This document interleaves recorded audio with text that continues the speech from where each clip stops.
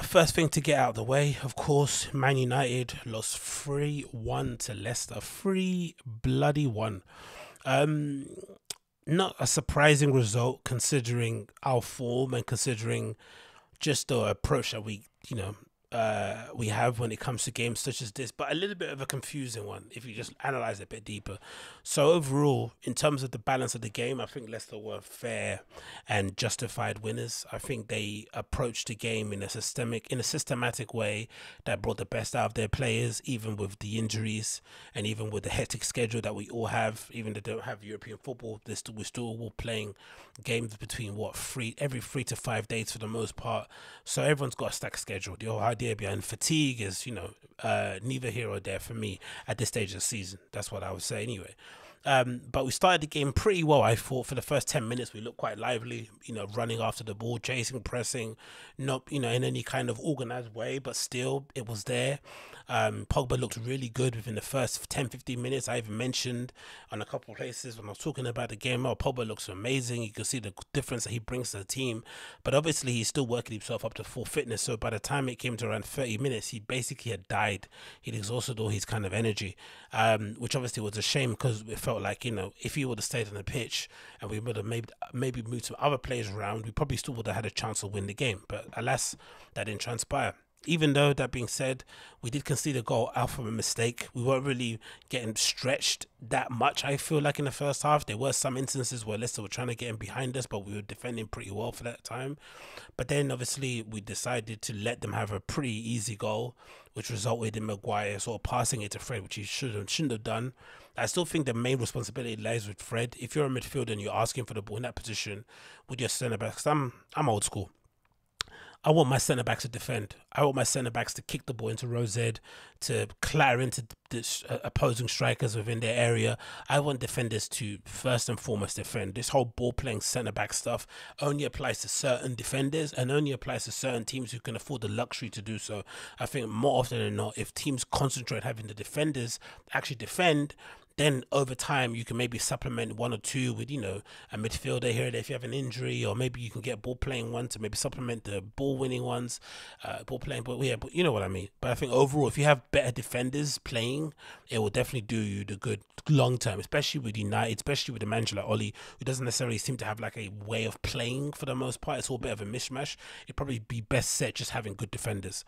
So with that, if you have good defenders, they should be giving the ball to the midfielder to carry it further up the pitch. So if Fred is asking for the ball, even if the position he asked for it was crazy, even if he didn't check his shoulders, he wasn't aware of who was behind him, he didn't know how much time he had on the ball, whatever, all those mistakes that he did make, the error is still on him. He should be in a position where he could either take the ball away from that position of concern or win a foul. Those are the two options. Now, of course, you could then say Maguire as a leader, he should be more responsible and not pass him the ball because he has a better picture of the pitch. He's basically looking, out onto all the players, whereas, Fred is sort of back his face towards everybody else that's behind him. Fair enough. But so far, we've seen with Maguire, he's not really that kind of defender. He's not really that kind of captain. He's not really that sort of like leader that will push people around, tell them where to be, remind players of their responsibilities. That's not really what he does, which is concerning considering he's a captain and he's a centre back, right? You'd imagine if they give the captain's armband to a centre back at a top team like United, right? You'd imagine that person is usually the one that's sort of like cajoling everybody. He's sort of like the second coach on the team, right? He's the one. He's an on-field manager. You'd imagine he's a bit more, of an organizer. He pets people up to keep it chin up if we consider goal, all that kind of good stuff. But for the most part, Maguire looks like the kind of defender who sort of leads by example, which is cool, but it's not maybe a captain material. So for people to expect him to like have the wherewithal to tell Fred, no, your man on, that's unlikely. But again, doesn't matter. The ball gets popped away from him. I think it goes to Vardy, and then he plays in Nacho, easy goal goes around Dean Henderson, slots it in 1-0. Then we have a good period of possession, not really going anywhere. And then our first bit of attack, where we sort of combine some passes in and around the box. We get it out into midfield, we're straight into their area.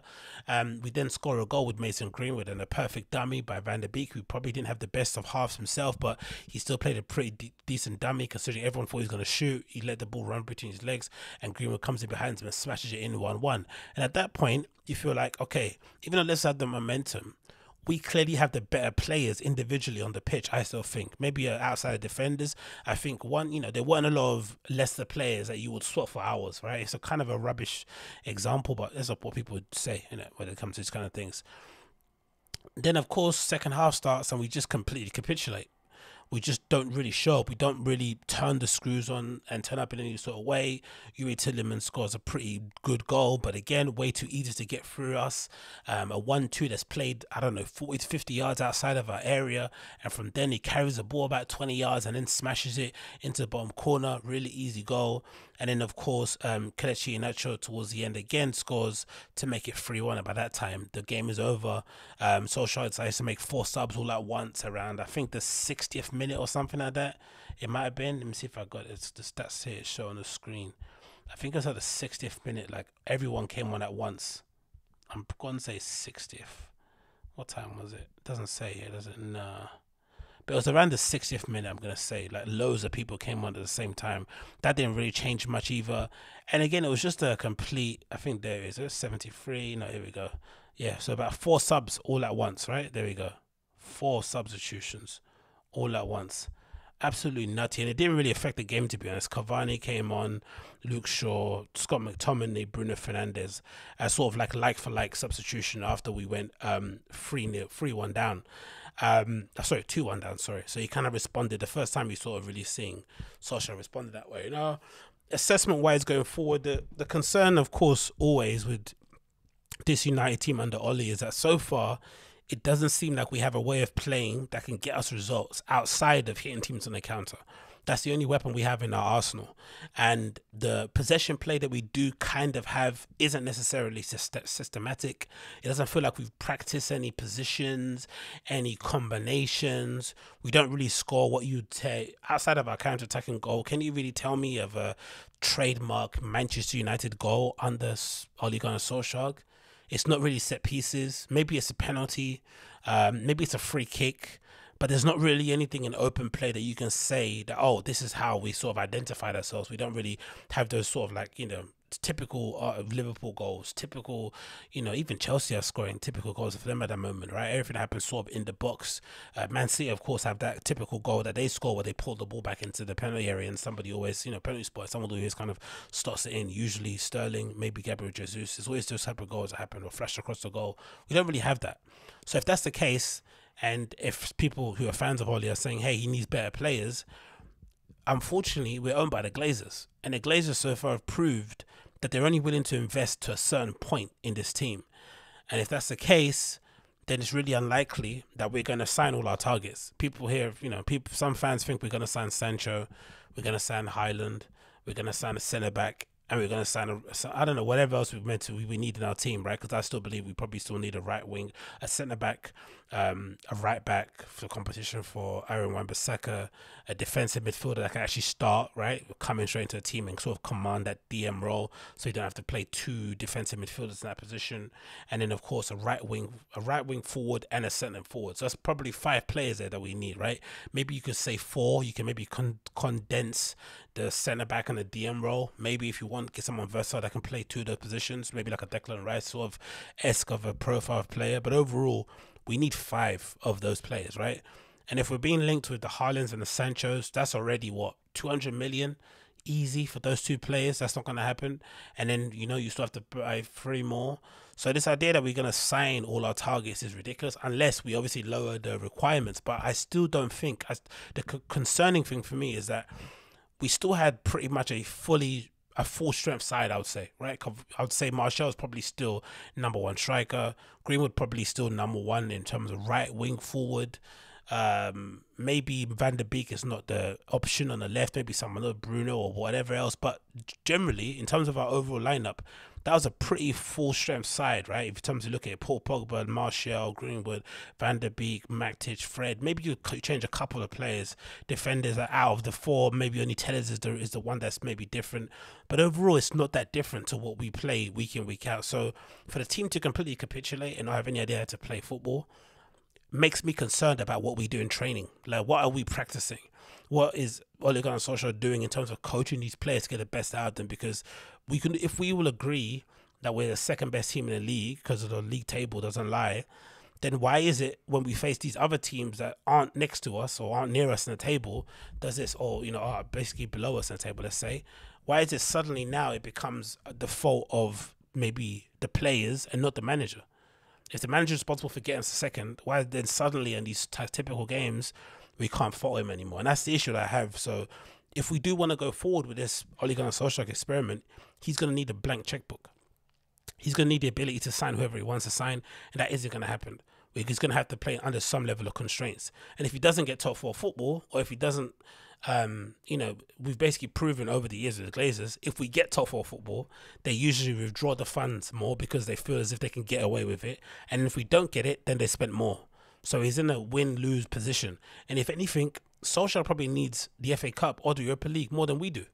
We probably need to win the league to cement our kind of return back to the big time, or to maybe push Man City within a few points, let's say, during one title season, right? That's what we probably need. We don't really need a Europa Cup, Europa League. We won that already with Mourinho. We probably need to be in the Champions League with season in, season out, actually competing, qualifying from our group, getting into the knockout stage. That's what we actually do need as a team. But Solskjaer, as a manager, he probably needs a trophy more than we do. So why would he go into this sort of game with a lineup that you wouldn't say is a full strength lineup, maybe first teamers, and then when it doesn't go right, he doesn't necessarily have a plan to correct the issues? Now, it's not all his fault. The players that played obviously didn't really make that much of a song and dance out of themselves. You could say Mason Greenwood didn't play too well. Martial didn't play too well. Van der Beek obviously was a bit hot and cold. Matic was moving like a fridge. Fred obviously was, making loads of unforced errors. Telles was good going forward, but probably not the best at defending. Maguire and Lindelof, the deal with them too. Aaron Wan-Bissaka, the same thing goes to him. Dean Henderson, probably the only one that can have you something good to say. But again, that's a lot of players that had an off day all at once. Usually that points to errors within the preparation of our team. The reason why we always start games so slow, the reason why we don't tend to kind of take initiative and sort of play the game, kind of impose our will on the other team, the fact that we have to go behind in order to see a response, all these sort of things that are kind of making you think, if it's happening so often, especially at this level, at this stage, when trophies are on the line, right? In the if we would have won, we would have maybe faced Southampton in the next round, which would maybe a favourable draw for us. It really does go to show either the mentality of the players isn't where it needs to be, or the coach isn't doing what he should be doing with the players he has available. Because quite clearly, by the league position, we are the second best club in the country, allegedly, right, based on the individuals that we have. So if that's the case, we should be going to Leicester with maybe a couple of our first teamers, quote unquote, out of the team and still winning. And the fact that we didn't, in my opinion, just shows that quite clearly maybe Oli long term isn't the guy. He done a good job, a great job, an amazing job post Mourinho. Breath of fresh air, right? He really lifted the mood. The dark cloud that existed over Carrington during Mourinho's stay, horrendous. I think Tottenham fans are sort of feeling the brunt of that now at the moment. Mourinho's not the same guy that he was in the past, right? He's probably past there as a coach, maybe a bit of maybe embittered, whatever it is. The attitude that he does bring to teams now isn't invigorating. It doesn't inspire confidence. He calls people out when he's not winning, and then when they do win, he takes all the credit. Just a really cancerous sort of influence that you have in your team. Great guy to come in post Mourinho as Ole Gunnar Solskjaer, all happy, all smiles, happy to have the job, happy to be of service, selfless maybe to a fault.